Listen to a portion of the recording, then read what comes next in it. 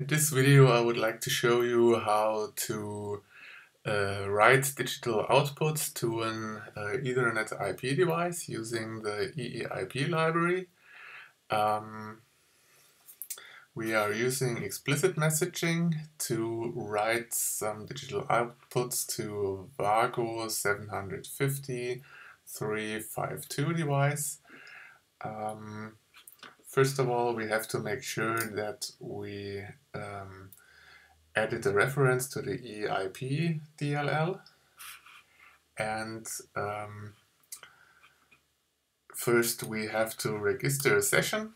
So our Ethernet IP target has the IP address 192.168.178.66. It uses the standard port for Ethernet IP TCP connections. So we are using the assembly object to get access to the digital outputs. So we have to look into the documentation. We see 66 hex contains the digital output data.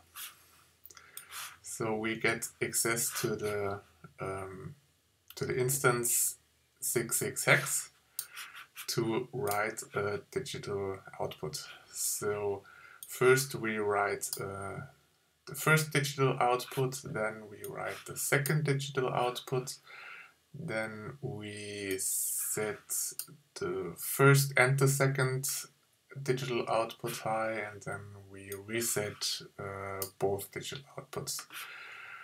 After we are done, we unregister the session. So basically that's all. We